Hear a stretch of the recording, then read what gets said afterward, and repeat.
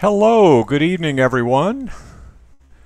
My name is Bob Abbey. I'm an adult services librarian for the City of Forest Grove, and very pleased to have you all joining us here tonight on Facebook and YouTube for our presentation with Nick Buccola and The Fire is Upon Us, James Baldwin, William F. Buckley Jr., and the debate over race in America. A little housekeeping before we get started while everybody is convening. Just a reminder, this is a live stream program. You can participate on Facebook and on YouTube. This is interactive, so please feel free to ask questions or post comments at any point during the program. And while we're getting started, it would be great to know who's with us tonight. So if you want to drop a first name and let us know where you're watching from, that would be awesome. We know that we've got folks in our service area in Washington County, but I know that we've also got folks from around the Willamette Valley and also even points farther south. So it would be great to know who's watching us tonight. As we get ready, I want to remind you about a couple of upcoming events, or actually one. 2 weeks from tonight, we're very pleased to welcome Walida Emerisha. Walida, poet, educator, public scholar, and the director of the Center for Black Studies at Portland State. And she's going to be talking about why there aren't more black people in Oregon. This is her hidden history presentation. Many of you have seen her before and know that this is a really powerful and important discussion. So we hope you can join us on Tuesday, February 23rd at 6:30. I want to mention too that our program tonight is made possible in part by a grant from Oregon Humanities, which is a statewide nonprofit organization and an independent affiliate of the National Endowment for the Humanities, which funds Oregon Humanities Grant Program. Now, for over 50 years, Oregon Humanities has offered programs and publications that help Oregonians connect, reflect, learn from one another. And we've been very fortunate to have partnered with Oregon Humanities a number of times over the past couple of years, and they are doing great stuff. I should also mention that we received additional funding for this program from the Andrew W. Mellon Foundation and also the Oregon Cultural Trust.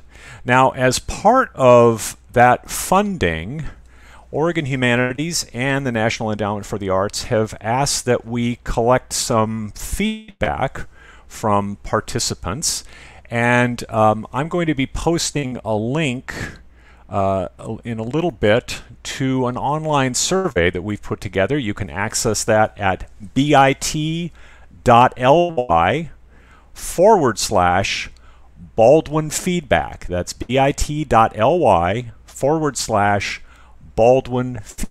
It's very short. It'll take about 1 or 2 minutes. We've got a couple of questions just to kind of find out where you're located, how you found out about this program, and something interesting you learned, and then some questions at the bottom that are directed to the granting agencies. So we'll have that form available for 24 hours. So if you, between now and 6:30 tomorrow night, if you can take a minute or two and fill that out, that would be great. And again, I'll post the link in the comments section, and I'll remind you at the end of the program to fill that out. So we are very fortunate to have with us tonight Dr. Nicholas Buccola, who is the Elizabeth and Morris Glicksman Chair in Political Science at Linfield University in McMinnville, Oregon. Nick has taught courses on a variety of topics, including African American political thought, law, rights, and justice, and he's also taught a course that looks at the political philosophy of Frederick Douglass and James Baldwin. His scholarly articles have appeared in such publications as American Political Thought, Journal of Jurisprudence, Quarterly Journal of Ideology, and the Journal of Social Philosophy. And he's also contributed to Counterpunch, Salon, Baltimore Sun, Dissent Magazine, and the New York Times. His 2013 book, The Political Thought of Frederick Douglass, was a finalist for the Oregon Best Book Award. He's edited 2 volumes, both which were published in 2016, Abraham Lincoln and Liberal Democracy, and also a collection of essays, speeches, and autobiographical writings of Frederick Douglass called The Essential Douglass. Both of those came out in 2016. He recently contributed a chapter on James Baldwin's Politics of Freedom for a Political Companion to James Baldwin, which was published in 2017. And his 2019 book, The Fire is Upon Us, was shortlisted for the Museum of African American History's Stone Book Award in 2020. Here's a copy right here. Tonight's topic is the very famous debate that took place in February of 1965, February 18th, 1965, in fact, when the Cambridge Union Society hosted a televised debate between novelist, poet, playwright, and activist James Baldwin and conservative intellectual William F. Buckley.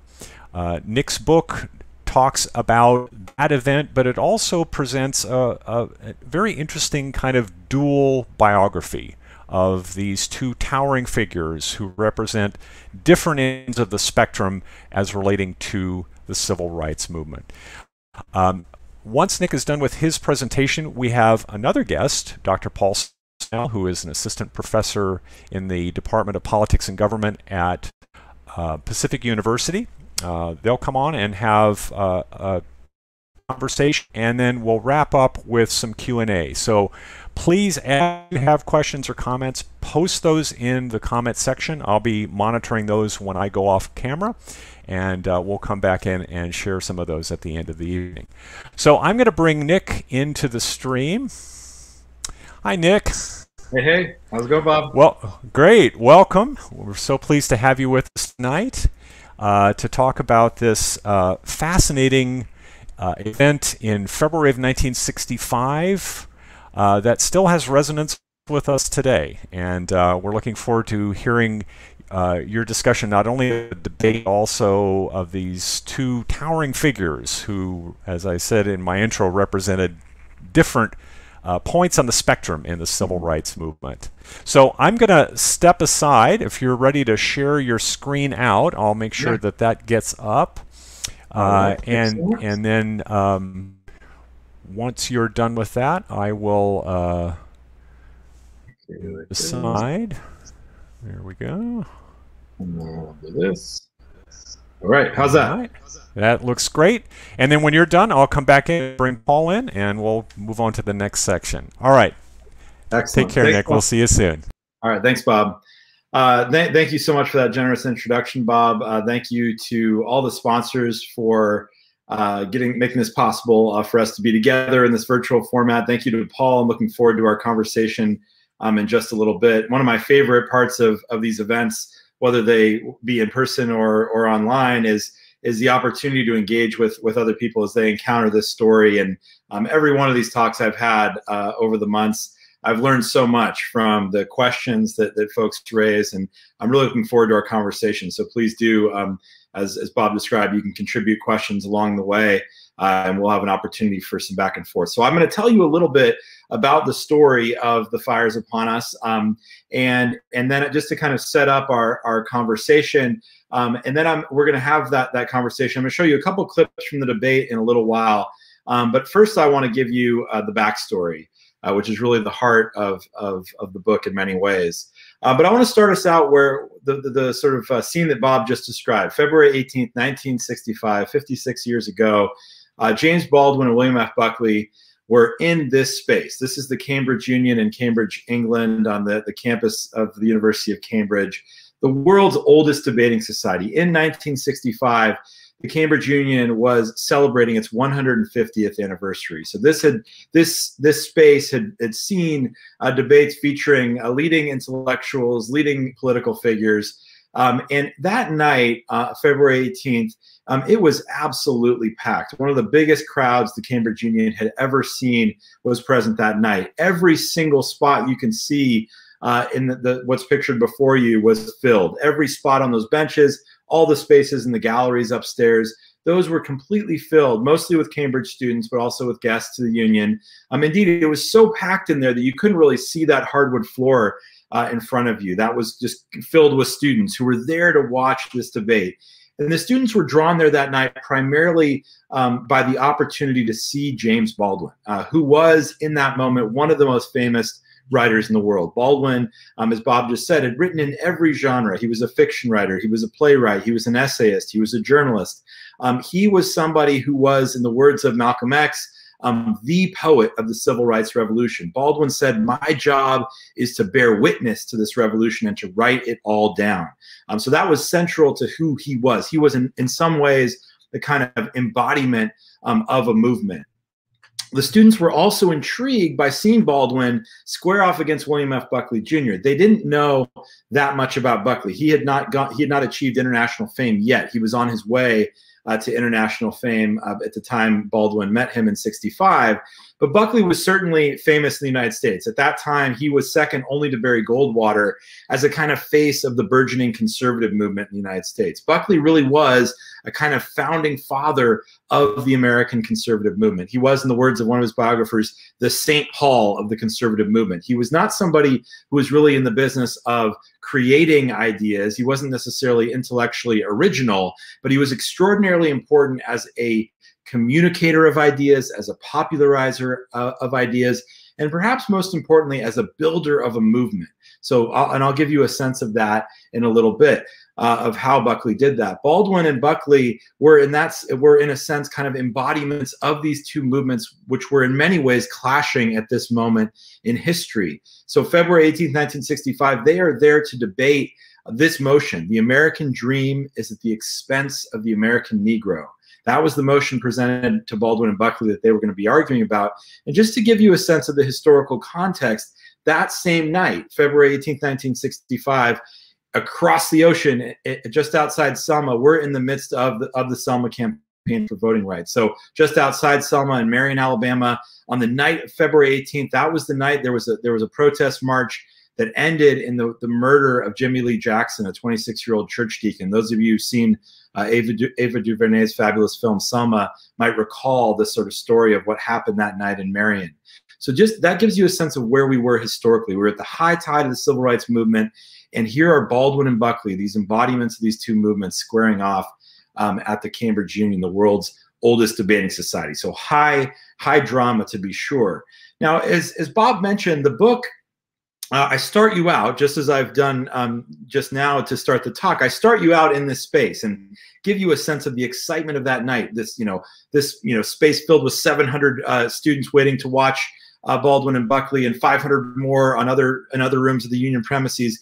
But then I go back in time, and so you have to wait another 250 pages to get back to this space and actually reach the climactic moment in the story when these two square off. And I devote 2 chapters of the book to the debate itself. But really, it's a big book. It's a 400-page book, because once I started doing the research, I realized pretty quickly that the heart of the story really was the two lives, these two lives, James Baldwin, William F. Buckley, the lives that they led, just in terms of biographies, but mostly their intellectual biographies, how they came to believe what they believed. I wanted to weave those lives against the backdrop of the rise of these two movements that they did so much, respectively, to shape. So I want to give you just a sense before we engage in conversation of that story, and I'm going to do this in fairly short form and skip a lot so that we can get to the conversation. And Paul and I will try to he'll pull on some threads that he wants to pull on in our conversation. Then obviously we can see where you as members of the audience want to go with the conversation as well. But just to give you a sense of Baldwin and Buckley leading up to that moment. Baldwin was born in August 1924 in Harlem. And Baldwin, one of the things that's most powerful about James Baldwin, I love this interview he did late in his life, so sort of in the last, 5 or 6 years of his life, he's doing this interview with a British journalist. And the journalist begins the interview by saying, James Baldwin, you were born poor, black, and gay in Harlem. Did you ever think, how unlucky can I get? And Baldwin has this classic response. He says, I thought I hit the jackpot.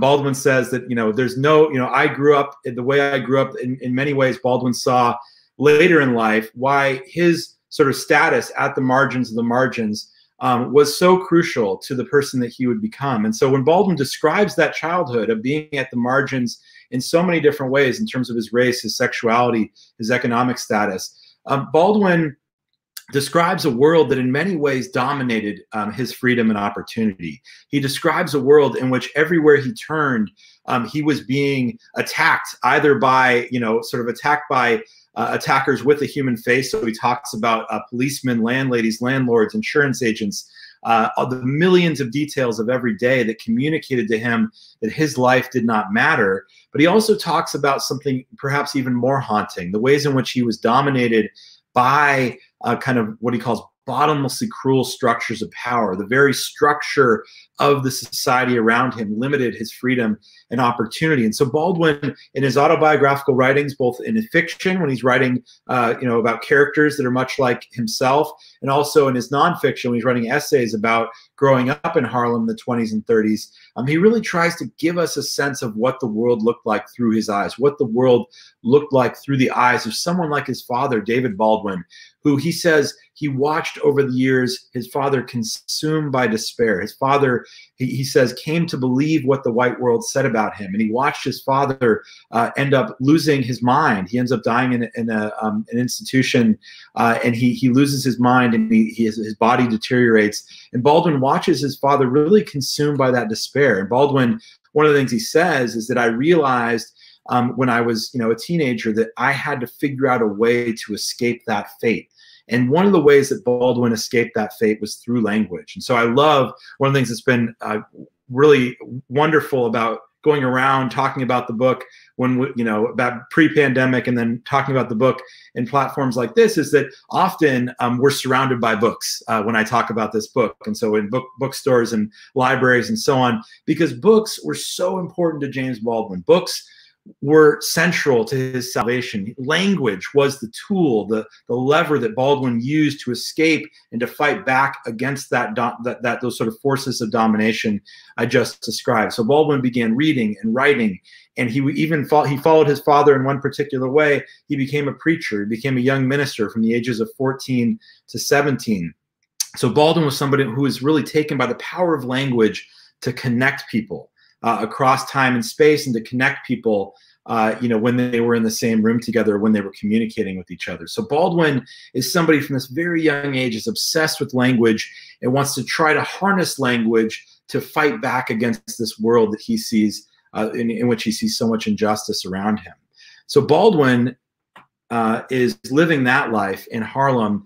And meanwhile, William F. Buckley Jr. is living a very, very different life. And so a year and a half later, a little under a year and a half later, in November 1925, William F. Buckley is born in New York City. He's born in the same city as James Baldwin, but as I say in the book, they may as well have been born on different planets.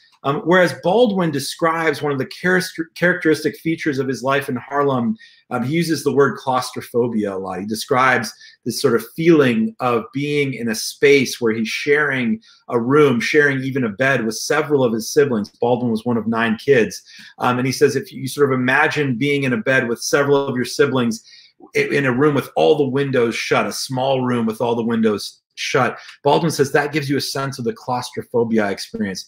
Buckley, when he describes his childhood, describes seemingly limitless space. Most of his childhood is spent at a 47-acre estate known as Great Elm. And Buckley is in this extraordinarily wealthy family. His father was a real estate and oil magnate who had made, lost, and regained fortunes by the time William F. Buckley Jr. was born. And his mother came from old money in New Orleans. She was a self-described proud daughter of the Confederacy. So Buckley is awash in money, and his parents were they provided a very nice lifestyle for their 10 children. They had this wonderful estate where they had servants attending to every need. They also had live-in tutors. The Buckley children were homeschooled, and they had their own kind of liberal arts institution right there at the estate. They were taught every subject under the sun. I mean, go through the wonderful catalog of courses offered by Pacific University or Linfield University, and all those subjects were being taught to the Buckley children. But more importantly than the most important of those subjects they were taught a particular worldview, both by their parents and by these tutors who were brought in by their parents to teach them. And that worldview really had two major pillars that are central to this story and sort of what sets up Buckley's eventual clash with Baldwin. One is that the Buckleys were staunch Catholics. They had a particular brand of Catholicism that was central to their worldview. But more importantly for our purposes, they had a particular moral and political doctrine that they called individualism. That was a kind of catch-all term for the Buckleys. And individualism as a term, as an idea, was meant to capture their hostility to any form of collectivism. So they were deeply anti-communist. They were deeply anti-socialist. They were deeply anti-FDR and the New Deal policies of Franklin Delano Roosevelt. They were deeply opposed to those. And they were also suspicious of democracy. The Buckleys were taught that some people are fit to rule and others are fit to be ruled. And good news, Buckley children, you are all fit to rule. So that was a kind of central idea, an unabashed elitism was part of Buckley's upbringing.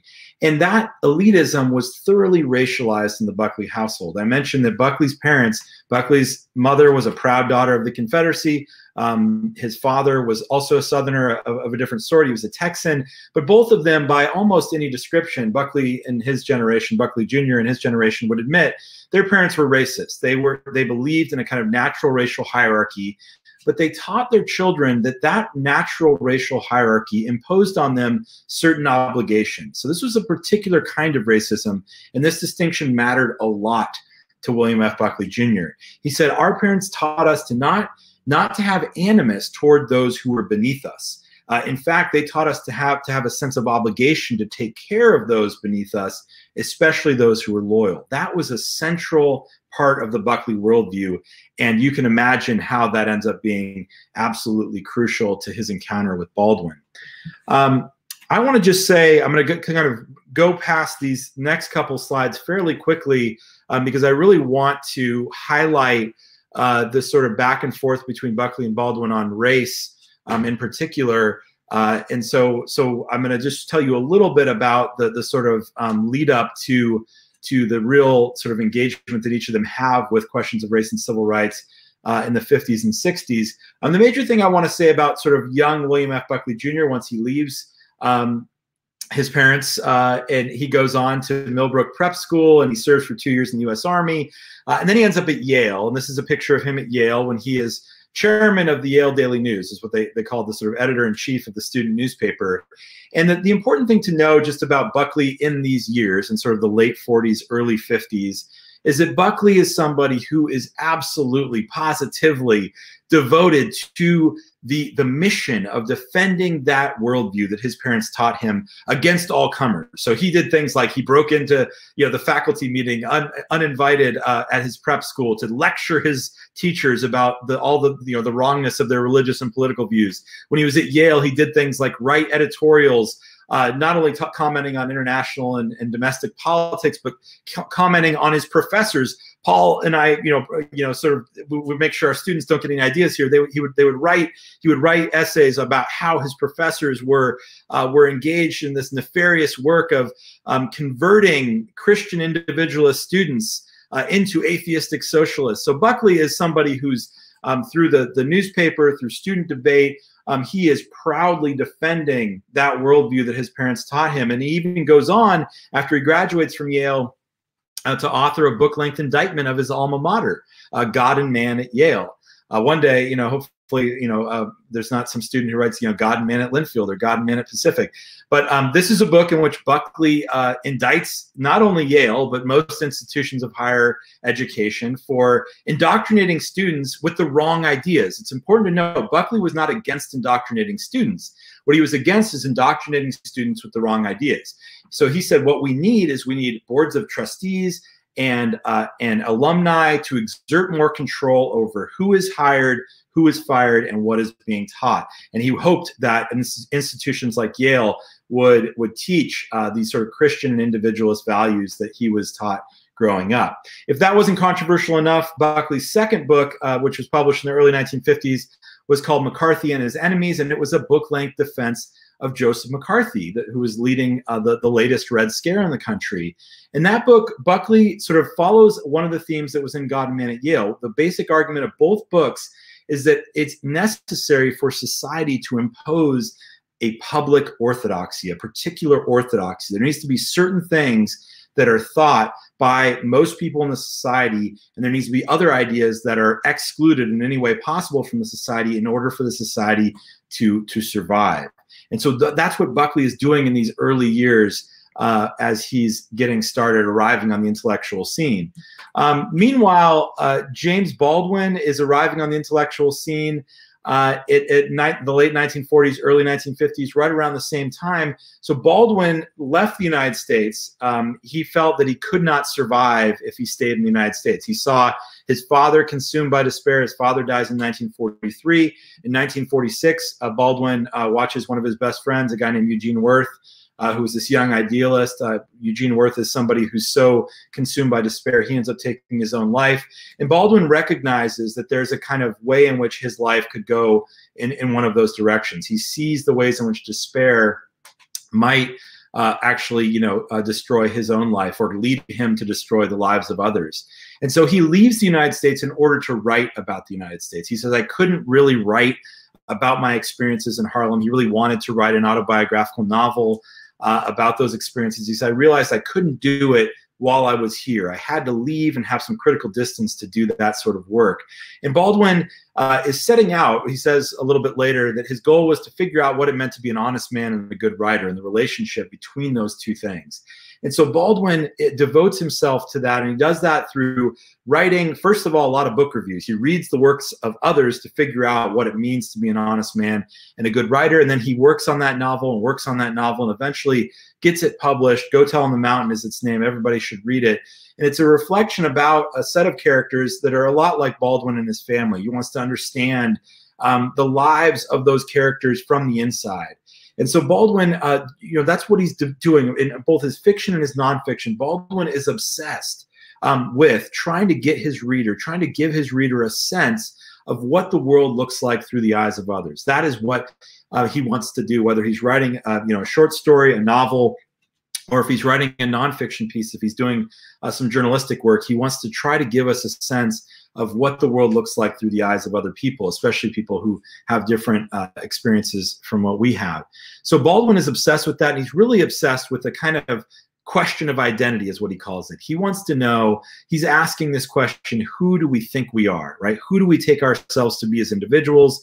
Who do we take ourselves to be as members of groups? And how does that sort of question of identity lead us to treat other people? And so Baldwin is doing that in Go Tell on the Mountain with his family, much like his own in Harlem. His second novel, Giovanni's Room, is a novel that he has a really hard time getting published. And the reason is he brings the book to the publisher of his first novel and says, I have another book.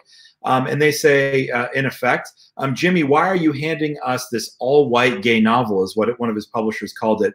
You are a promising young Negro writer, is what this publisher says to Baldwin. You're going to ruin your career. Giovanni's Room is a story of a white American, David, who travels to Paris and falls in love with an Italian bartender there. And the story of their kind of affair is the center of that novel. And Baldwin was obviously, this was published in 1956. You can imagine how controversial that book was. Baldwin, his response is that really what interests him is questions of race, questions of homophobia, questions of sexual identity and racial identity are part of those novels. But he says really what these stories are about they're about the freedom and what does it look like for a human being to achieve freedom and fulfillment, and what are the obstacles to freedom and fulfillment for human beings. That is what Baldwin is obsessed with, and he wants to figure out how that question of identity, that question of who we take ourselves to be, is related to that goal of achieving freedom and fulfillment. And so that's really Baldwin's obsession as he's kind of getting his arriving on the intellectual scene as a writer in the 40s and early and mid 50s. Now, Buckley sort of finds his niche. You know, he's writing these books and they're doing quite well, and he's people are noticing him, but he hasn't really figured out exactly where he's going to fit in the cultural and political landscape. He likes writing books, but he's frustrated by the glacial pace of book publishing. And so what he really wants is he wants a magazine of his own. He tries to work for another magazine, but he was not cut out to be anyone's employee. So that lasts about 4 months. Remember, there are some people who are fit to rule and others who are fit to be ruled. Buckley was fit to rule. So he wants a magazine of his own. And this is something Paul and I might talk about. In American political culture, magazines have played a really important role, especially in the early 20th century. Magazines on the left, like the New Republic of the Nation, played a really important role in the shaping of the American progressive movement. And so Buckley wants to utilize a magazine to kind of help make a conservative movement. And that's what he tries to do in the mid-50s. He sort of starts the process of launching a magazine in 1954 and eventually launches National Review with its first issue in November of 1955. And through this magazine, he's really trying to shape a movement, trying to bring a coalition of different groups on the American right together, because there wasn't anything like a coherent conservative movement at the time. So he's getting libertarians and traditionalists and other folks, anti-communists, to come together under one banner. Even though they didn't agree on everything, he said, we can agree on what we don't like. We don't like communism. We don't like liberalism. And so one of the big questions in this period is, what is Buckley going to have to say about race and civil rights? Using this magazine as this kind of vehicle to help create a conservative movement, Buckley plays a really important role in shaping American conservatism all the way down to today. Now, it's important to note that Buckley, when he's making these decisions, it's not a foregone conclusion that someone founding a conservative magazine in 1955 would choose the path that Buckley chose. It was necessary for the magazine to weigh in on these issues, of course, because 54 and 55, right in the years when Buckley is launching the magazine, we had the Brown v. Board school desegregation decision, the tremendous white backlash against that decision from the white citizens councils and others. We had the lynching of Emmett Till, which of course got international headlines.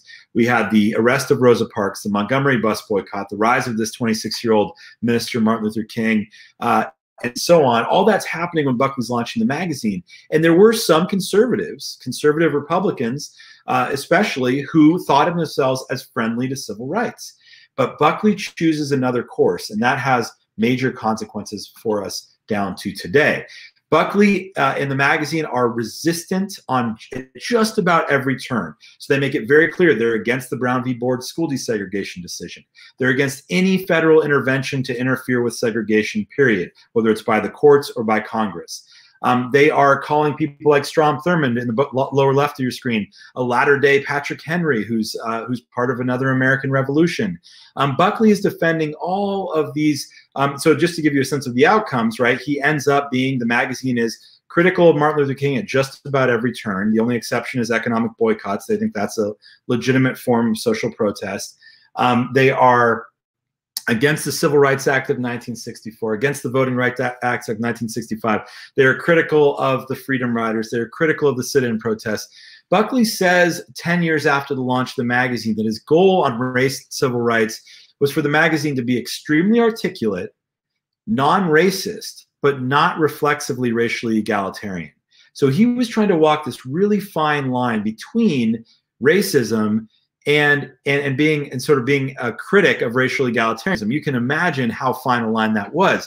But what he really wanted was basically an intellectual defense of everything his parents ever taught him about race, right? He wanted to defend a kind of racial hierarchy that was not rooted in animus, but was rather rooted in a sense of noblesse oblige, a sense of obligation to those beneath him. And that was really what he did through a variety of different writers. And I don't have time to talk about these various people pictured here, but if you want to hear more about that kind of the backstory of Buckley's defense of this intransigence on civil rights, we should definitely revisit some of the details of this, because it's quite fascinating and important.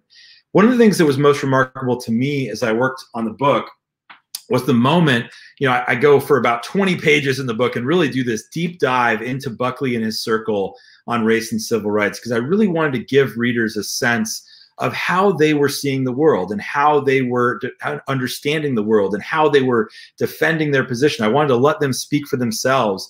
And then right at that same moment, when Buckley and his crew are sort of rationalizing their defense of white supremacy, rationalizing their resistance of Black liberation, it's right in the same 2 or 3 week period when Buckley's really doing some of his most important writing on those subjects that James Baldwin is returning to the United States. In the summer of 1957, Baldwin comes back because he feels obligation to bear witness to the revolution that's occurring.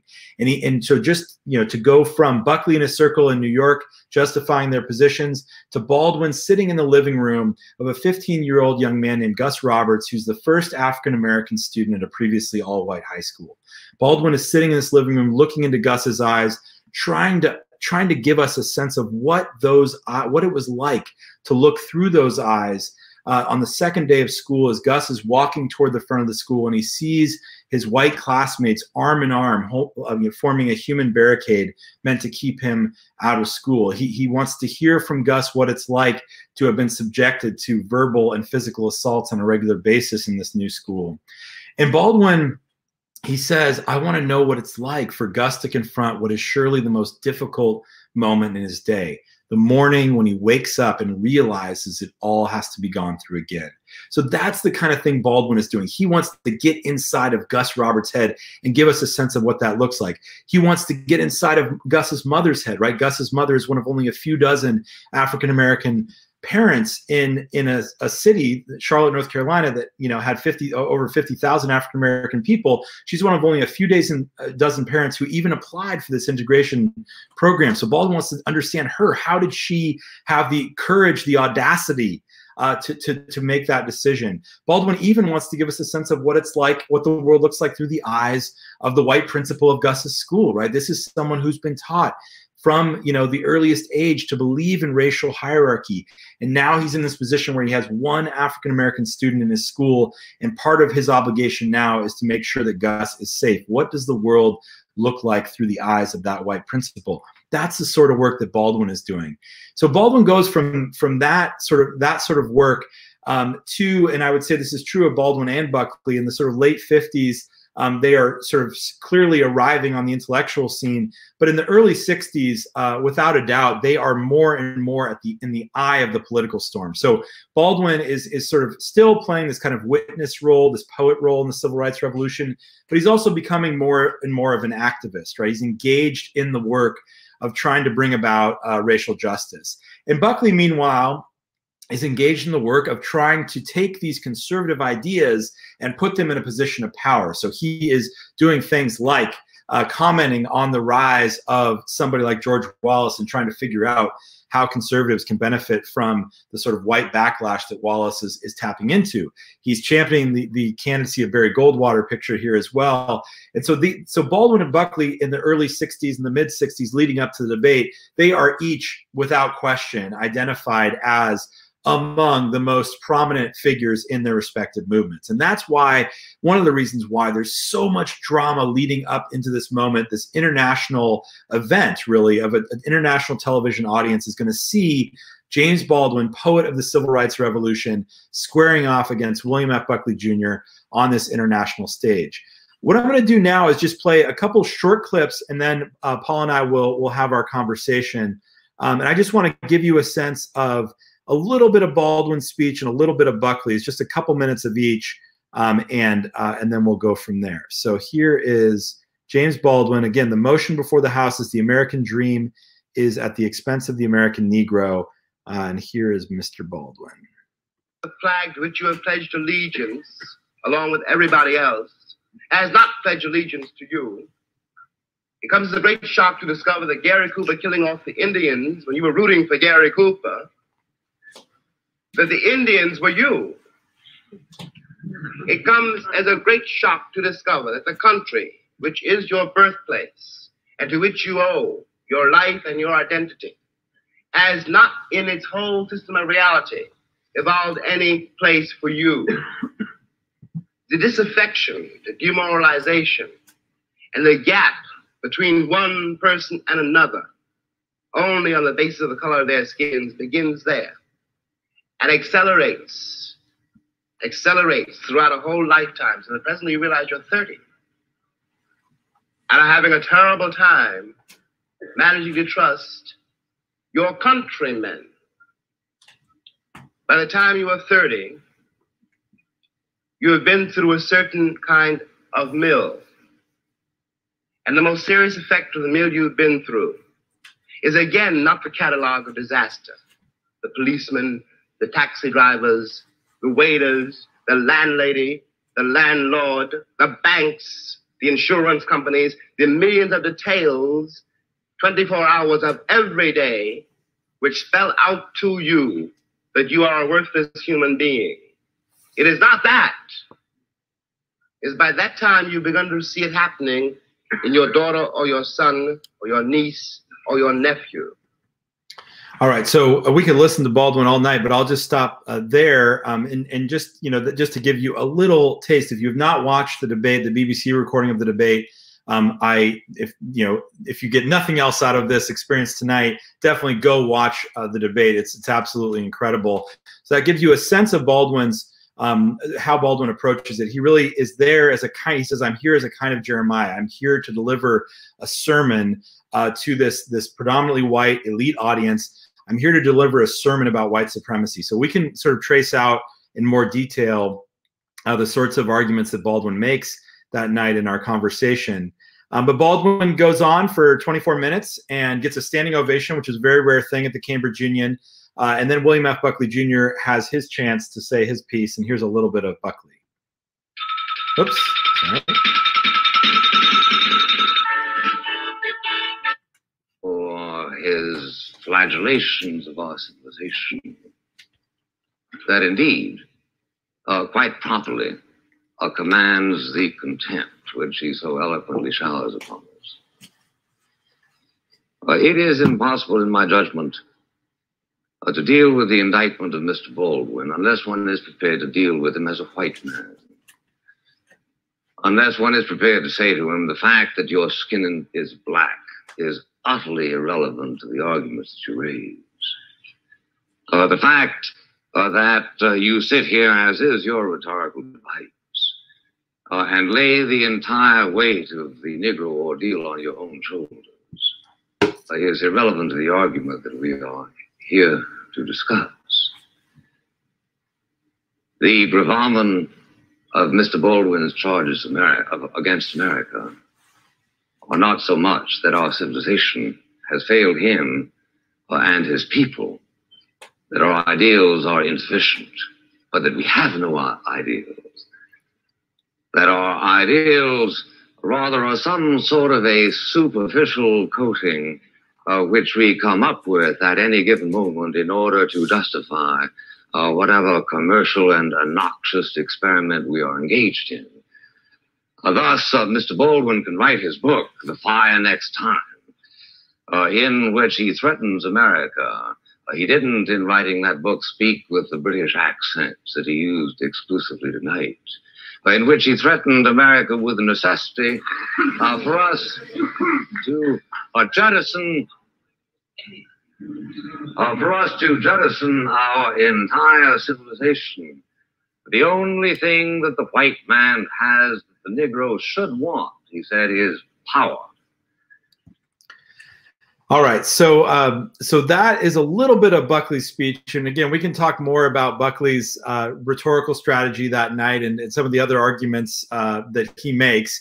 After Buckley sits down, he gets polite applause, not a standing ovation, and the students vote. And the way the Cambridge Union voted is students would walk out one door or another, depending on which side they thought won the debate. And Baldwin's side, spoiler alert, won handily. The vote was 544 to 164.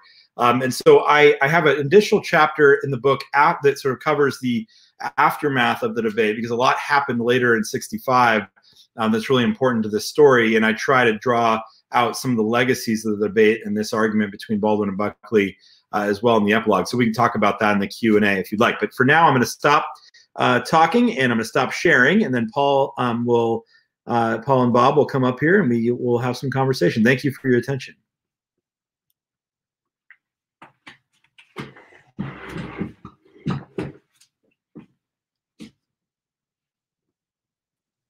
I think you're muted, Bob. There we go. Okay. Hi, Paul. Hi, Nick. A little bit about Paul. We're very pleased to have him join us tonight. Paul is an assistant professor in the Department of Politics and Government at Pacific University. He teaches courses on presidency and Congress and constitutionalism. I think you have both of those classes this term, in fact, right? Tomorrow. To start tomorrow. And he also focuses on research around themes of power, representation, and the politics of difference. So in many ways, I feel like Paul is ideal for helping bring this conversation into a wonderful focus. I'm going to step out of the stream and let Nick and Paul have a conversation. This is your opportunity. Please remind you that you can post your comments and questions. I'll continue to monitor those when I'm off screen, and we'll have some time at the end of the evening to read those. So take this opportunity to do that. And gentlemen, I'll see you at the end. All right, take care, Bob. Hey, Nick, how you doing? I'm great, Paul. Excited to chat. Oh, yeah, indeed, indeed. So, you know, before we get into it, I definitely have to do a plug for the book. So Bob wasn't able to hold up, I think, the book, but I have my copy with all of the tabs. It's definitely a delightful read. And I think that the book does a fabulous job of really setting the context of these people, as you described, who are not quite central figures to these movements. You know, we're not talking about Martin Luther King. We're not talking about Bull Connor, right? We're talking about people who are very much, I won't say in the periphery, but in the mix, right? And so I think as a result, we're able to get a really interesting take on the way that they're able to see the events. So I think the book does a fabulous job of giving us context around not only them, but also what they're coming through. And so, brief plug, of course, you know, please do check out and really see, you know, how their lives really operate. But then also, one of the things I think was really cool was you really get a sense of how these people think.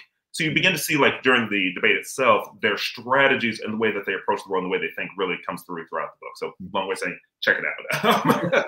But what I want to do for our really sadly brief time, because I was telling Bob, you know, we're professors, we could do this all day, is I really want to hone in on the things that they talk about in the debate, right? So really kind of unpacking this. I think when we get into discussion, you know, we really want to take the enduring lessons from the debate forward. So starting with that, with Baldwin, the first thing that stuck out to me was the Jeremiah, right? And glad you played that part of the clip. And, you know, Baldwin described himself as a type of Jeremiah. And you say this in the book. And sadly, if you know your Bible or not, you know, Jeremiah was a prophet who had things to say, but knew he wouldn't be heard simultaneously, right? So, you know, would you talk to us a little bit more about kind of Baldwin as a type of Jeremiah, both, and this obviously is a tie into his religious background, of course, but then also the limits that he thinks that he has. Yeah, great question, Paul. I'm so excited to chat with you about this book and this story. Yeah, so I mean, Baldwin, I think that's, you know, the thing about, you know, and Jeremiah is somebody who was important to Baldwin, you know, in terms of his own, you know, his sort of religious identity, as you mentioned, is a complicated story, right? Sort of the Baldwin's relationship to his faith and the faith of his father and so on is a really long story that we can't really get into. But yeah, I think there's a kind of this moment, there's something about him announcing himself as a Jeremiah that really captures precisely what you just said, of the sort of idea that he knows that he has a message that people don't want to hear and that they're probably unwilling to hear, right? And so Baldwin in this moment, you know, it's a really extraordinary thing, and that for a lot of reasons in February 1965, Baldwin should have been feeling relatively triumphant, right? You know, you have the sort of the victory, you know, the Civil Rights Act of 1964, you have the landslide victory of LBJ over Goldwater, and the sort of civil rights issue was central. And there's sort of reasons why, you know, he should feel like momentum is on his side. And yet, here he is at the Cambridge Union announcing himself as this kind of Jeremiah. And in part, I think that what he's doing in that kind of prophetic role is Baldwin is always there to say yes, but, right? So even in these moments of triumph, whether it's an electoral triumph or a judicial decision or a piece of legislation, he's always there to sort of remind us of what the world looks like from the margins, right? And to sort of not let anyone off the hook. So I think that's central to what he's doing there. But also he's really still convinced that the soul of the country is still sick. He recognizes there has been some political victories, and he's pleased about that on some level, right, insofar as they go. But he still feels, and this is where the speech is so powerful in the way he structures it, in that he still feels that the kind of white supremacy still has a grip on not only American culture, but he puts it in a global context, right? And he talks about the ways in which white supremacy is having an impact not only on what he calls the subjugated in the speech, but also the subjugators, right? In some ways, he's implicitly calling out Buckley and saying, you are still in the grip of white supremacy, and that is destroying your soul, right? And so, I mean, that's kind of how I sort of read the Jeremiah thing, is that he knows that he still has a message, even in this moment of triumph, that people don't quite want to accept. And that becomes a weird tension for Buckley later, because of course he starts off with, Buckley kind of implying to Baldwin, how dare you say that you don't have a stage, right? You just got a standing ovation the first time in Cambridge Union. Basically the event is a PR event for Baldwin, and Buckley was brought on later. That's why Buckley's saying, well, how can you possibly say there's been no progress, which is something that Buckley obviously gets to and we'll talk about. But I do want to spend a lot more time unpacking Baldwin's fundamental diagnosis of the problem in America. Yeah. Because for him, racism is kind of a gloss for what he identifies, you say, two real fundamental problems: status anxiety and pluralism. Can you talk to us a bit more about that? Yeah, absolutely. So I mean, Baldwin, his diagnosis, right? He goes deep, right? He's trying to get a sense of, Baldwin's always interested in these universal questions. One of the characterizations of Baldwin that I just love is from the writer Sharifa Rhodes Pitts, who says if Baldwin was a basketball player and he had a signature move, we call it the Jimmy, and the Jimmy would be, in terms of as a writer, would be this Baldwin's ability to go really deep into a particular and then pan back to the universal and then come right back down to the particular. And so, yeah, I think when Baldwin is thinking through, questions of, American racial politics, when he's thinking through questions of sexual identity, he tries to get at what he thinks is the core of these things, right? Why is it that human beings are constantly othering and constantly marginalizing? And I think that these two ideas that you get at, status anxiety and pluralism, are central to his explanation, especially in the American context. I mean, basically, Baldwin's story is this. He says Americans are, for a variety of reasons, and we could talk about Tocqueville and all sorts of things and other diagnoses of this sort, but he says Americans are, in this kind of democratic context, that democratic in the broadest sense possible, the Americans are sort of, longing for a sense of place, of where they belong, where they fit.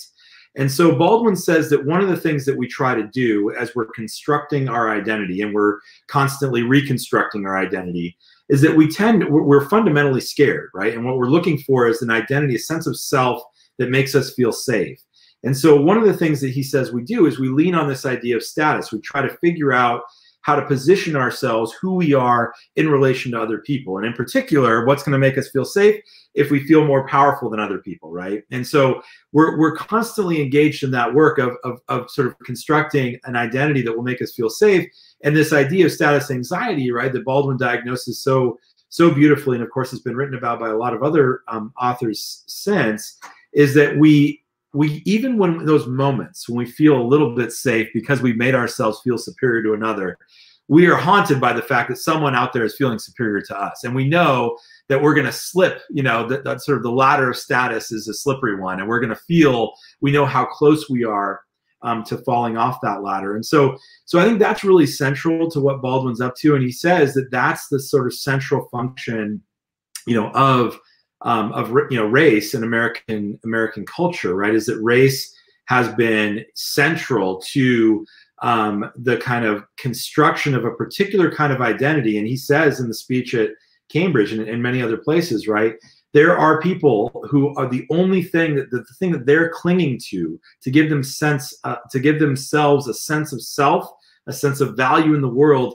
is their whiteness. Is this idea, this identity of whiteness is the one thing they have. And Baldwin says, what could be more sad than that, right? That's the one thing that they're hanging on to make themselves feel like they have meaning and place in the world. And so that is really central. And Baldwin has he does some similar things with his reflections on sexual identity and the ways in which we use sexual identity to sort of make ourselves feel superior to others. So I think that lens, right, is something Baldwin gives us. It's extraordinarily powerful to view a lot of human problems and basic human challenges that each of us have as individuals and also in a social and political sense. And so, yeah, I think that's kind of central to the Baldwin story, and I think it's one of the things that's most powerful about him. Yeah, you alluded to it earlier also in the talk. Could you talk a bit more about what Baldwin thought was the cost of racism, not only to Black Americans but also to white Americans? I think the example of the principal is what stuck out to me so much. Yeah. I mean, this is one of the things he does so beautifully in the speech is, again, the framing of the motion, right? The American dream is at the expense of the American Negro. It's fascinating. One of the things that Baldwin kept, in his archive, which was opened while I was in the middle of working on the book. Baldwin's archive opened in Harlem at the Schomburg, which is just a magical, wonderful place. The Schomburg Center for Research in Black Culture. One of the things that Baldwin kept was he had handwritten, on hotel stationery, little notes that he brought with him, and you can see him pull them out of his pocket and put them on the podium. He hardly looks at them at all during the speech because he was just, the spirit was moving him and he didn't need to look at those notes. But one of the things that was fascinating about his little notes is that he did circle that word expense, right? And had these kind of little ideas of how he might address it. And one of the things he does beautifully in the speech is he talks about expense in a variety of different ways, right? Including the famous lines that are just after the clip that I played, where Baldwin talks about, he sort of personalizes the story of racial exploitation, economic exploitation, by saying, I picked the cotton, I carried it to market, I built the railroads for nothing. But he also talks about the expense, to get to your question. He talks about the expense of white supremacy for its would-be beneficiaries, right? So he talks about the people who are the ones who are supposed to be benefiting from this doctrine are actually being destroyed by it. And so he gives the really powerful example in the speech, which is about the most stark example one could give in that historical moment, is he says Sheriff Jim Clark, who in that, at that moment is being, he's on the cover of newspapers around the world. He's on television brandishing his cattle prod in Selma and around Selma against men, women, and children who are fighting for their rights. And Baldwin says, think about Jim Clark.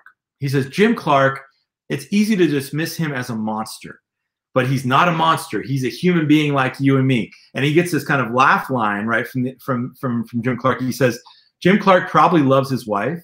He probably loves his children. He probably likes to get drunk. And he says Jim Clark's life, and then Baldwin uses this really powerful phrase, this term, his moral life, right, has been destroyed by the plague called color. Jim Clark's entire sense of self is rooted in this delusion of white supremacy, this delusion of whiteness.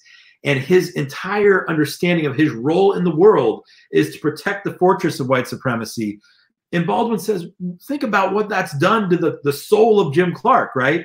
But one thing, and I'll shut up, is like one thing that Baldwin writes just before the debate itself, in the sort of show notes for Blues for Mr. Charlie, Baldwin's play that ran on Broadway in '64, is Baldwin has a Jim Clark-like character in that play.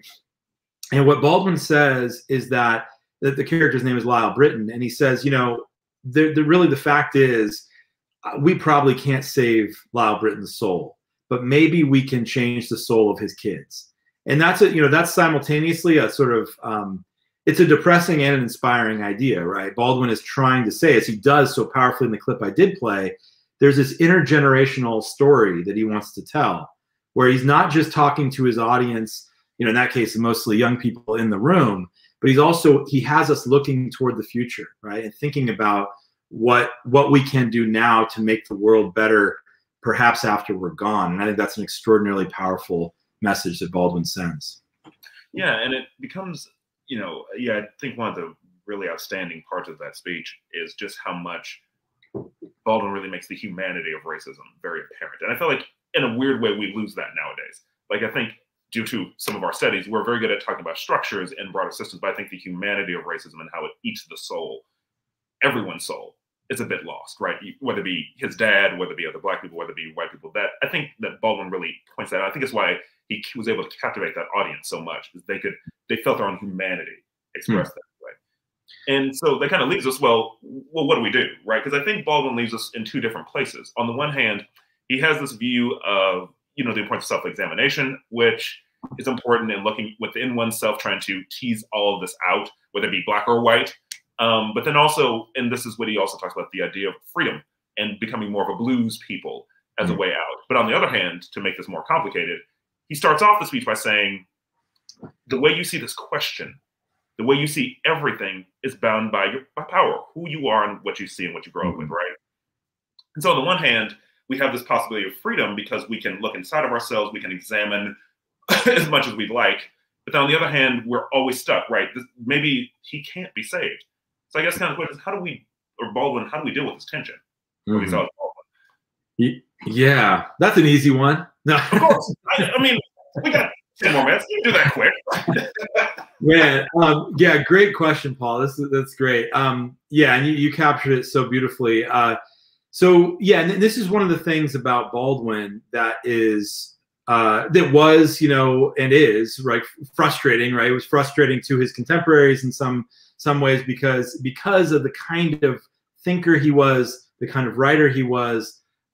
He was a kind of, I love Cornel West's characterization of Baldwin as the Black American Socrates, right? This idea that Baldwin says this, right? That my job, the job of the artist, the job of the poet, is to drive to the heart of every answer, to expose the question that it hides, right?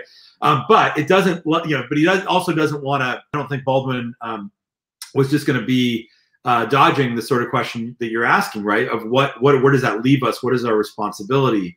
And I think that Baldwin is, simultaneously, he has that kind of spirit, right? He has that Socratic spirit that I think is central to who he was and how he perceived his role, while at the same time, absolutely, positively having probably the most robust sense of responsibility one can imagine, right? Because what he ultimately tells us is that the obligation that each of us has is extraordinarily strong to try to make the world, try to make humans better than they are, right? Is a kind of basic idea. And I think what Baldwin does, as you point out, and I one of the things that's perfect is that Baldwin, here we are during the week of Valentine's Day, right? And we're thinking about love.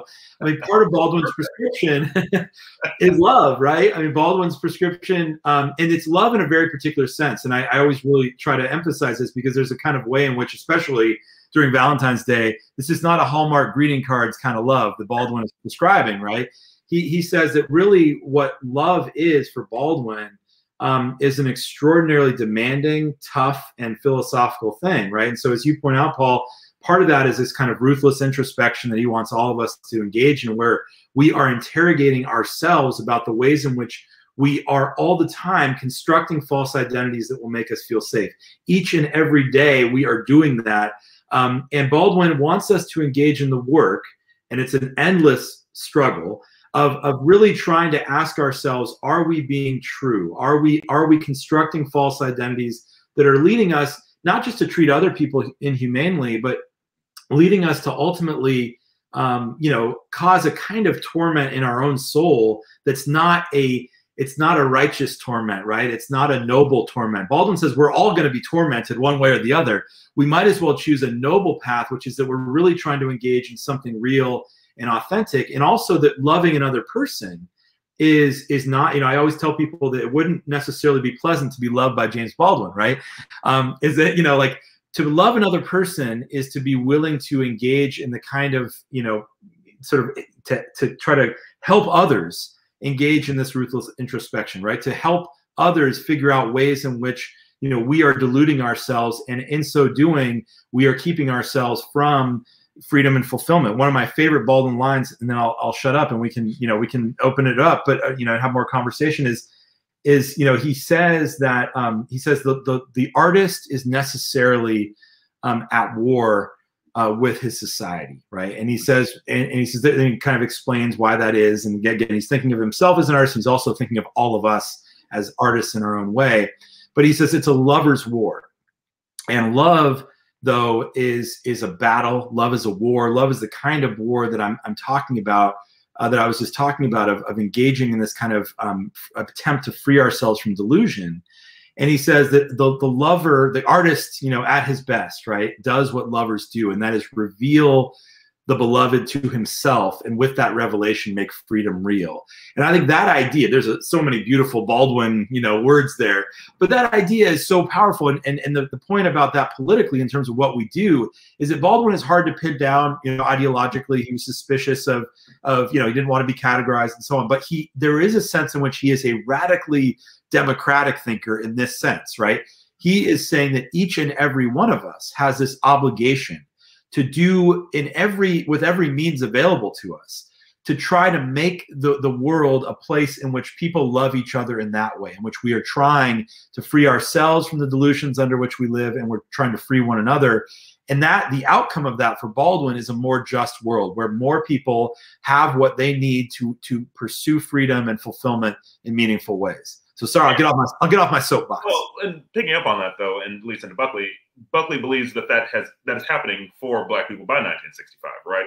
And so that becomes a central challenge for him, which he poses to Baldwin and others who, as you go into the book, somewhat inaccurately had problems with the Western tradition. But Buckley does believe that we've made progress, right? Because when I teach American political thought, or race in American political thought, I always tell my students, like, the Declaration, how are we doing? Like, is this real, or is this just a gloss that, as Buckley was saying that Baldwin thought? And so, getting into Buckley, in a world where by 1965, he could debate James Baldwin, right, in Cambridge, how do we square what Buckley's tension too, which is a conservatism which is trying to conserve something, but also adapting to a very changing world where Black reality is also getting better, right? Like, I wouldn't have been here in 1965 or 85, or we'll can keep the decades going. But yeah, so the question is, how do we square that as well, the reality of progress? Mm-hmm. Yeah, thanks. I forgot about Buckley. Yeah, right. Buckley's part of the story. I was like, let me make sure I get some. Yeah, that's a great question, right? And so, yeah, I think that's exactly right. It's really fascinating to, just to go back to the way your opening, Paul, is that. Part of what I was able to do in the book by structuring it in this way, by looking at these two guys in such depth, is to really, think in slow motion with them, and really try to reconstruct how they viewed the world and how their ideas evolved over time. And they're both so giving in terms of, they're so prolific as writers, both their published writings and also their, all the letters and so on and so forth in the archives. And so to sort of get to your question, one of the things that was really fascinating to look at with Buckley is, where stands conservatism in February 1965? Where stands William F. Buckley in February 1965 in the wake of so many losses? So he had lost a lot of battles leading up to that moment. He thought that he wanted Martin Luther King to be defeated. He thought the March on Washington would be a disaster with blood in the streets. He was wrong. He wanted to defeat the Civil Rights Act of 1964. He lost. He wanted Goldwater to be president. He lost.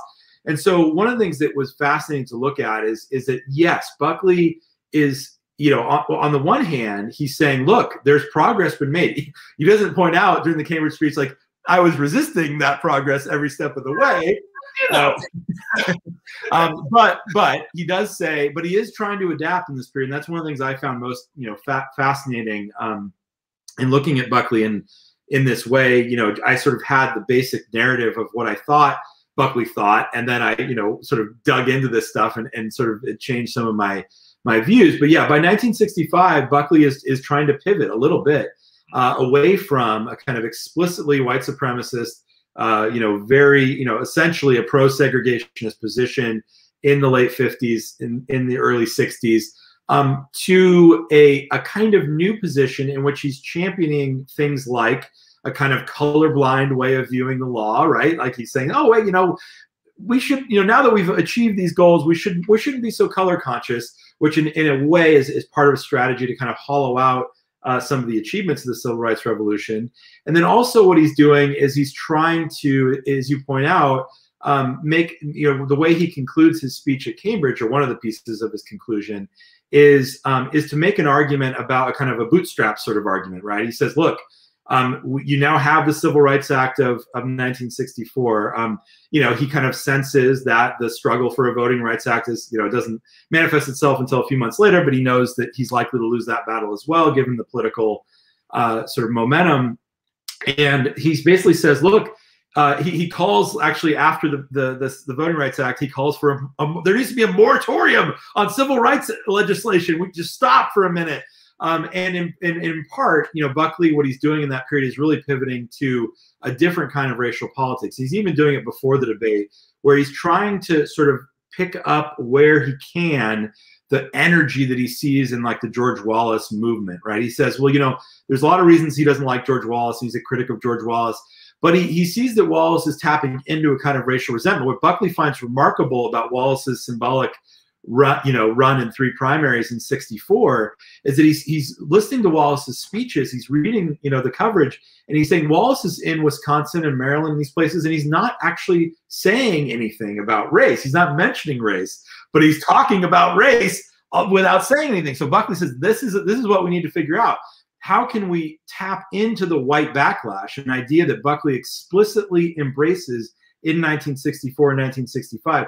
How can we tap into the white backlash without sort of carrying the baggage of our segregationist past, right? So he ends up right before the election, right? He's trying to figure out ways to tap into things like the resistance to the busing movement to achieve greater racial balance in schools. He's trying to figure out how to get a lot of liberals to support things like, repealing fair housing laws, because all of a sudden that civil rights revolution is getting a little too close to our backyard.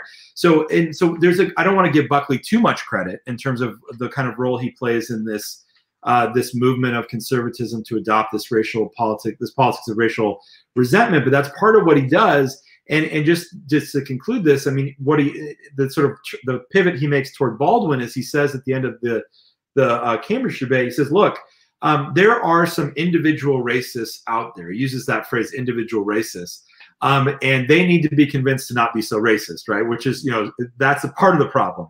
But another part of the problem is what he calls failures of the Negro community. And I think this is a really important rhetorical choice. It's not an accent. He says individual racists and Negro community. Those are the 2 phrases that Buckley uses. And part of what he wants to do there is to draw our attention away from structural racism, right? On the one side, there's just a few bad apples out there. And then also to draw our attention to a kind of cultural explanation for a sort of failure of progress in the Black community. And so that's something that Buckley does so masterfully in the debate itself, I think, and it's something that if we turned on cable news right now, we hear the exact same sort of rhetoric, right? That's still central to our political culture. So doing this kind of deep dive with Buckley, again, not to give him too much credit or blame for what we see today, but it's sort of thinking in slow motion with somebody like Buckley helps us understand how we got where we are, and perhaps might give us a sense of what we need, how we need to change the conversation going forward. Well, and one thing that stands out about Buckley, which you began to allude to when discussing him, was, one thing that becomes through with conservative ideas, at least since the 50s, is resentment, right? Racial or otherwise. And it's interesting that, of all people, the very privileged William F. Buckley had it. But as you can tell us a little bit more about, not trying to do a psych seminar, but what's going on? Right, he has always had this oppositionality to every institution he had. And it's like, of all people that should not be opposed to things, the patrician should not be it. Yeah. I mean, there's a lot of psychoanalyzing that one can do. Wondering what's going on, Bill? Like, just what's happening? I'm actually doing a talk on Thursday well, I'll be zooming into Wisconsin, and I'll be talking about, in part, sort of Buckley and Baldwin and their fathers, right? Because there's a lot to talk about psychoanalyzing. There's a lot going on there. There's a lot of daddy issues, but yeah, so yeah, that's a really insightful question, Paul. And I think that with Buckley, I mean, he is this kind of, the Buckleys are just a very interesting family. I mean, they are one of the things that Buckley's brother, one of his brothers, Reed Buckley, talks about is that they were kind of outsiders, right? So they were, Catholic in predominantly Protestant spaces. They were, they had this estate in Sharon, Connecticut, and in that context, but they're these Southerners, like by background, and so he says, we were kind of the hillbillies in Sharon, Connecticut, and then they had this estate in South Carolina, and Camden, South Carolina. He says, when we were down there, we were the Yankees, and so they're kind of, and then they're America firsters, before Pearl Harbor. So they have these like kind of isolationist views. They're anti-FDR, in the midst of FDR, dominating American politics. So they are, yeah, they have this very interesting, there's this very interesting dynamic in that the Buckleys as a kind of units, they stick very closely together. They're intensely loyal to each other, and they have these very strong views, and they're unashamed of just, putting those views in the faces of others in these contexts. So on the one hand, there's a kind of thing, and I've gotten this question a couple times. And actually, when I was in your old stomping grounds, when I was down in Claremont giving a talk at Pomona, this came up as one of the questions in our conversation, which was, isn't it kind of odd that Buckley, as an outsider of sorts, didn't have a greater sense of empathy than he did? And I think and I don't know quite what to do with that. It's true, but yeah. But I think one of the things about Buckley is that he found it to be extraordinarily fun, if nothing else, to be kind of in the thick of the establishment and simultaneously, being the kind of, to mix metaphors, like the skunk at the garden party. I mean, he liked that. He liked the battle. He liked to, stick his thumb in the eye of those around him. And it's one of those things where he really doesn't change all that much. I love his, his response to one of his professors. It's actually his debate coach at Yale, I think, is kind of very telling about Buckley throughout his life. Is this debate coach at Yale says, Bill, maybe you should take a metaphysics. There's a metaphysics class here at Yale. I think you'd benefit from that. And Buckley says, I have God and my father. That's all I need, something like that. And so, yeah, there's something about Buckley that's really fascinating in that regard. But yeah, I don't know if that answered your question, but those are a few thoughts. But, God and his father seems to point at what he was trying to conserve, right? And very much, from World War II on, it seemed, one of the things I think you do a great job in the book of showing is very much how, if you are in Buckley's shoes, right, as Baldwin would have us do, you could see how a lot of things that he valued were being eroded. The things that he understood, what the institutions were supposed to be doing, were gone. And so you can understand how that can then come together by the time you write communism. It's so much, right? You can see how that becomes this type of what he begins to create by the 60s, and why he felt like he had to fight to protect what he valued was leaving. Yeah, no, that's exactly right. And that's and just to sort of stick with this theme, this Valentine's theme of love, right? Is that the kind of love that Buckley is. Hallmark. What's that? This whole talk is sponsored by Hallmark. So. Yeah, that's right. That's right. Yeah, I mean, is it love? Love for Buckley is this kind of devotion, right? And it's part of what he thought he was doing. And this comes through very, very clearly. Is that Buckley, I think he sees as his role, as his vocation, right, to defend like his patrimony, right, his inheritance is, that this thing that his parent, this worldview his parents taught him, and that worldview, right, they teach him that worldview, those values are what made our affluence as a family possible. They're what make American greatness possible, right?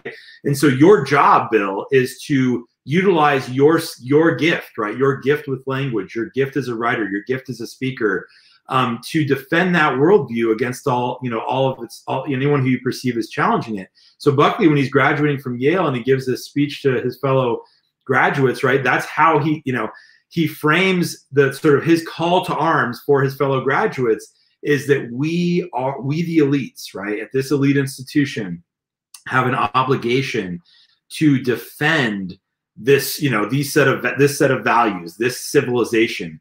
And so Buckley, one of the things he does is he constantly adopts this posture against, you know, especially somebody like Baldwin, right?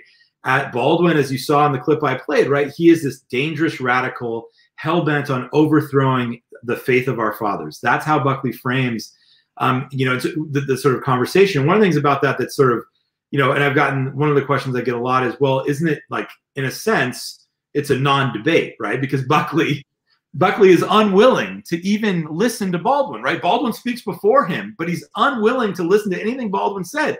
He's just there to, you know, treat Baldwin as an opponent.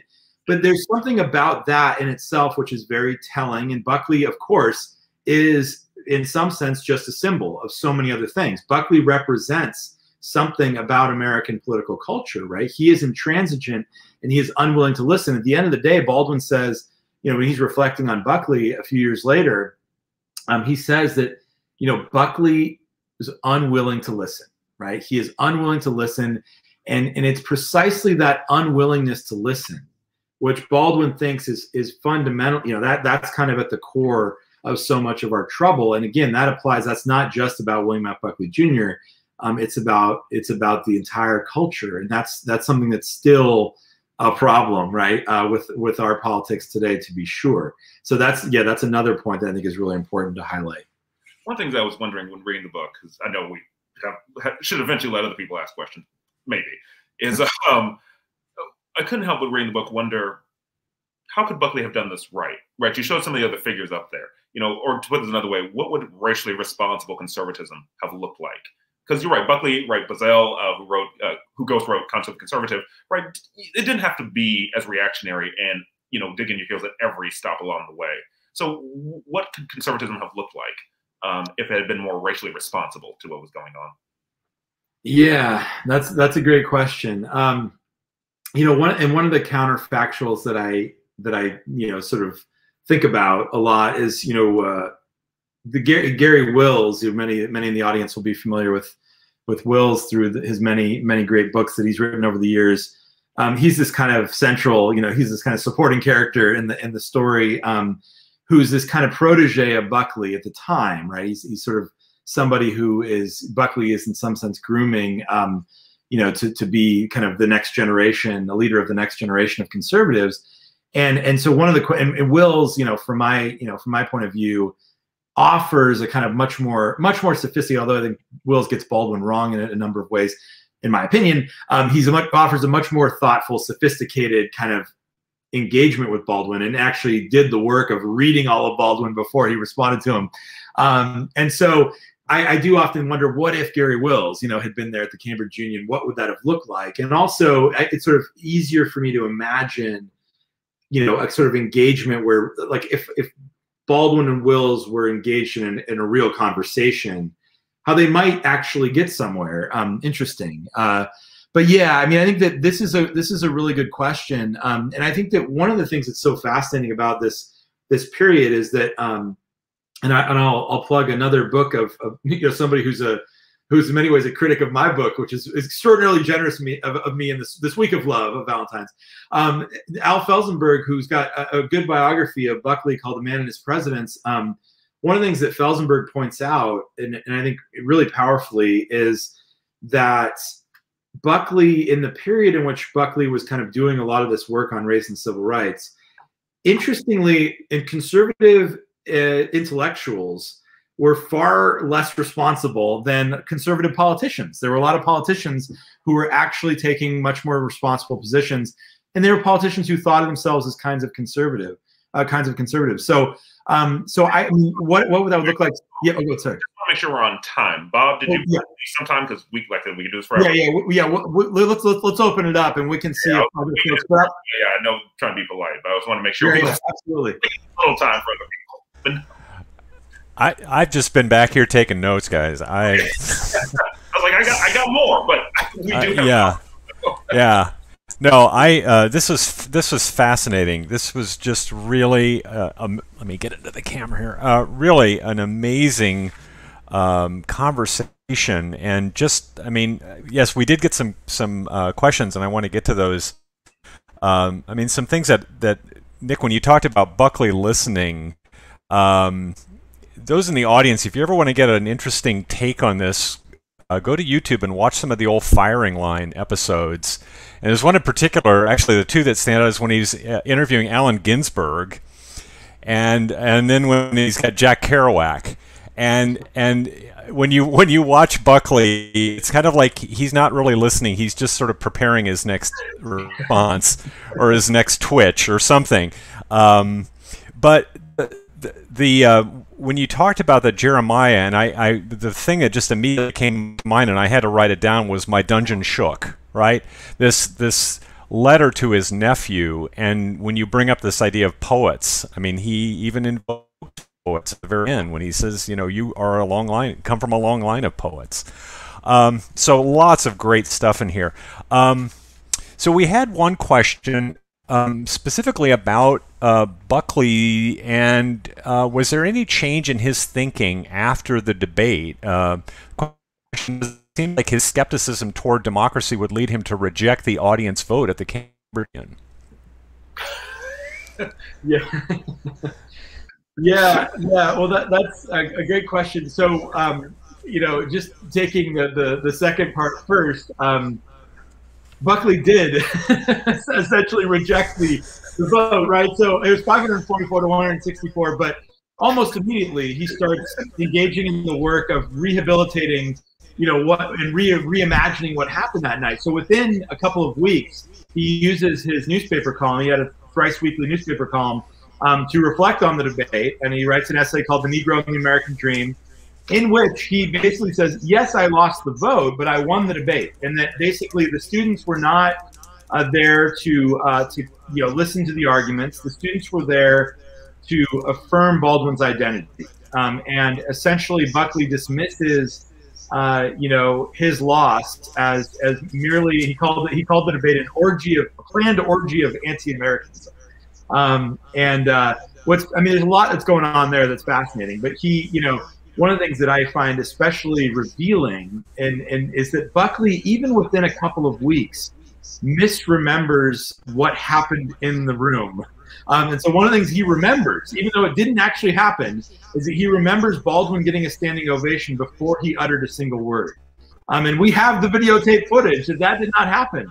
But in Buckley's mind, it happened, which is really fascinating. He goes on to repeat that story about Baldwin getting a standing ovation before he uttered a single word for the rest of his life. He repeats that again and again. But yeah, so there's that. But then on the question of Buckley's evolution after the debate, it's certainly true. I mean, when I went into the research for the book with this narrative in my head, which was a narrative of redemption of Buckley on race, is that Buckley has said some really nasty racist things in the 50s and the 60s, but that he got better and he eventually sort of apologized by the end of his life in 2008. I found the evidence to be a little bit murkier than that narrative.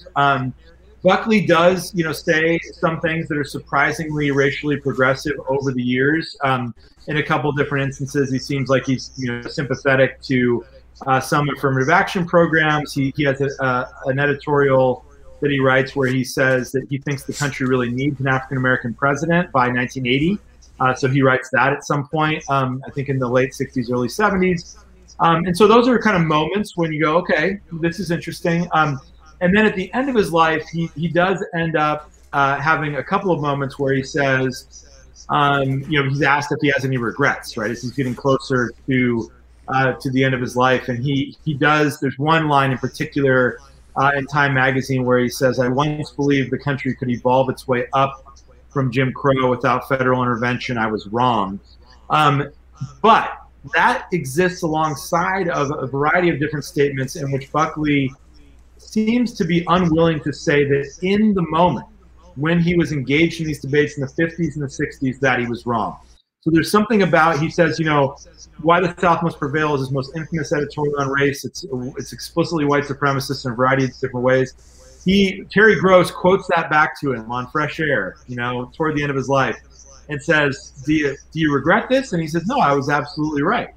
And even, you know, he's in a series of, there's a series of letters from folks about conservatives and civil rights that are published in the Policy Review, which is a conservative publication in the 90s. And it's fascinating because even Strom Thurmond seems more comfortable repudiating his former self than William F. Buckley does. So there's something about Buckley, and it goes back to Paul's question about, you know, Buckley's kind of resentment, his intransigence. Buckley had a really hard time admitting he was wrong about anything. And so, yeah, I mean, there's a debate, and this is where somebody like Al Felsenberg and I disagree at the margins a little bit about this. I don't think it's a story of redemption in the end. And I think there's a kind of way in which Buckley tapped into a kind of politics of racial resentment we see with us today. But there are more charitable readings out there. We had a question early on about Giovanni's Room, and I want to just quote from your book, Nick. You say, at its core, Giovanni is a book about morality, although not the petty moralism of what one does in the bedroom, but rather something much more profound, the essentially human struggle to treat oneself and others with dignity. And the question was, can you comment a little bit more on that? And this idea of treating oneself and others with dignity, how that fell within the sort of the Baldwin ethos. Yeah, thank you. Another great question. Yeah, this is really fascinating. I mean, that book, for those who have not read it, I definitely encourage everybody to read it. It's an amazing novel. It's so powerful in so many ways. But one of the things that Baldwin, you know, he confronted was this question of, I mean, so for example, he did not like the characters. He didn't like certain characterizations of that book that he thought were too superficial. So one of the things he says is that, you know, for example, it was called a quote unquote gay novel. And Baldwin said, it's not a gay novel, it's a story about what happens to someone when they're unable to love anyone else, right? And they're able to love themselves, right? And so the story of the love affair between David and Giovanni, that's not an accident, it's important, right? The sexual identity of David and Giovanni is absolutely crucial to the story, and I think Baldwin would admit that. But he wants to try always, you know, to get to the root of things for him. And the root of things in that case, right, is easy in that story, and he you know, it manifests itself in various, you know, points in the plot and the characters. That of course the morality of what, you know, David and Giovanni, how they're living their lives, is something that is talked about, is something that is discussed, is something that a lot of people are fixated on. And Baldwin knew people would fixate on that when the book was published, right? But what he wanted to do with that is then pivot from that and say, well, let's talk about what is happening. Why is it that David is, I mean, I say in the book, you know, he is a portrait of moral failure, right? David is somebody who he is lying to himself at every turn in that book, and in the process destroying everyone who's ever loved him, right?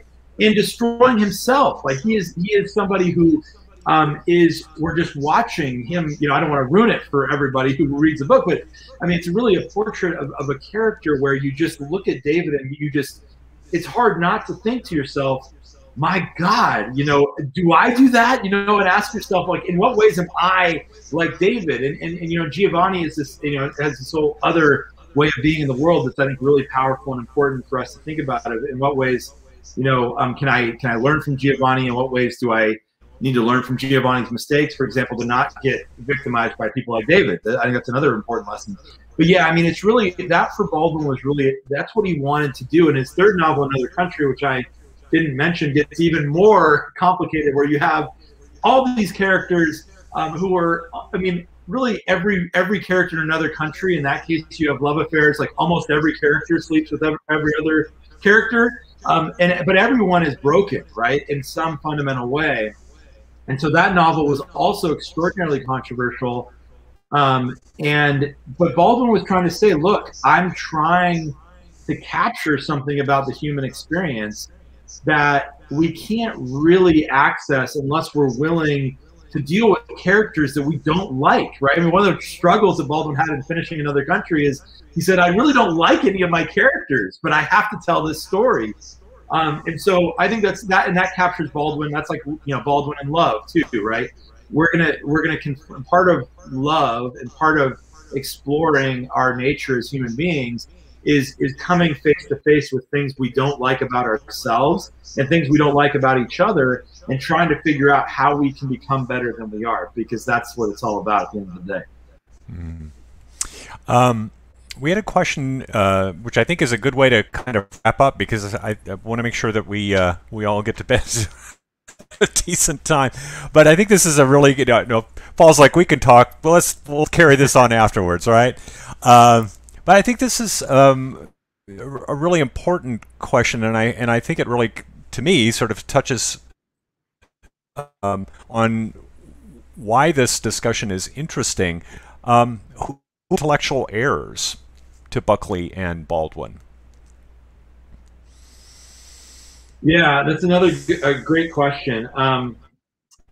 You know, and it's one that I hesitate to sort of name names, you know, for a variety of reasons. But yeah, I mean, I think that part of what you know, Baldwin and Buckley give us. I mean, there's a couple things that I would say about it. One is that, you know, in some ways this is an odd couple, right? And then one of the things I've talked about a lot with folks over the months since the book came out is that, you know, it's a weird pairing, and that what Baldwin was doing, what Buckley was doing, how they conceived of themselves, their role in the world was very different, and they were operating on different planes in a sense, right, in terms of the kind of intellectual work that they were doing.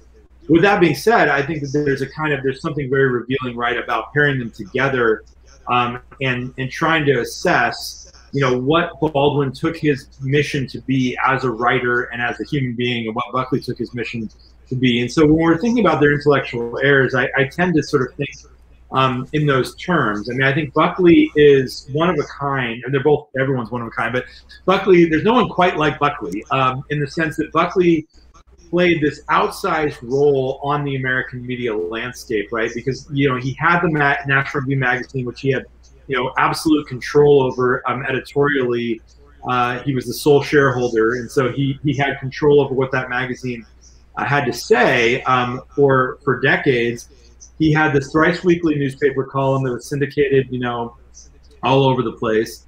He, in 1966, launches Firing Line, you know, as you mentioned, Bob, the longest running public affairs television show with the same host. Buckley was the host of that show for, you know, 33 years. And so Buckley had this outsized role that's hard to imagine anyone, you know, sort of taking that kind of role in our media landscape today, right, which is so much more, you know, diverse in so many different ways. So, I mean, I think that what Buckley was up to, though, and then I didn't even mention Buckley was on the road, right? He was on the road 40 weeks out of the year, visiting college campuses, debating people, giving speeches, and so on and so forth. So, I mean, there's no one quite like that, and there's, of course, a lot of people that are aspiring to be like that.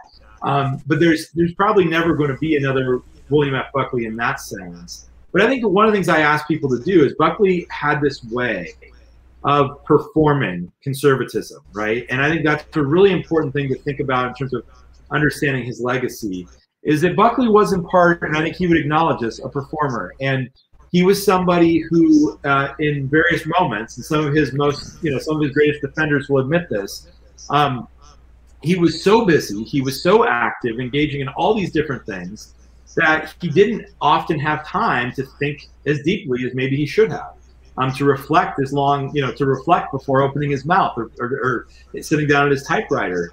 And so I think, especially in our world where we're tweeting, you know, and we're doing things that are really have less reflection than a newspaper column in some instances, there's something we can learn from that for sure in terms of how we want to engage in the world politically. And then I think Baldwin, the thing I'd say about Baldwin's intellectual heirs, there's of course a lot of people who've been mentioned as, you know, kind of heirs to the Baldwinian tradition, not just in, you know, sort of writing essays and fiction, but also in music and other forms of expression. And I think that, you know, there's a lot of the, you know, Ta-Nehisi Coates is mentioned a lot. There's a lot of other folks that are mentioned as sort of part of the sort of Baldwinian tradition. But I think one of the things Baldwin, you know, what I would say is that all of us, you know, can be heirs to what Baldwin was doing in this sense, and that is that Baldwin really thought that each of us, as, you know, not necessarily as artists, but in whatever way we communicate with others, you know, whether it's in the classroom or in the library or in our interactions with our neighbor, Baldwin thought that each of us could draw on our own experiences to, and engage in that kind of ruthless introspection I talked about before, to engage in honest conversations with one another about the world as we've experienced it and how we'd like to experience it in the future. And so there's a kind of way in which Baldwin, I think, calls on all of us to be his intellectual heirs. And I mean, you mentioned My Dungeon Shook, and maybe this would be a good note to end on.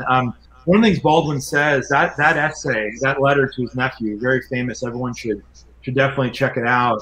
That was something Baldwin was invited to write by the Progressive magazine to mark the 100-year anniversary of emancipation, right? So this 1963, the Progressive invited all these luminaries to contribute to this special issue. So you have Baldwin, you have Martin Luther King, you have all these other figures contributing to that particular edition of the Progressive.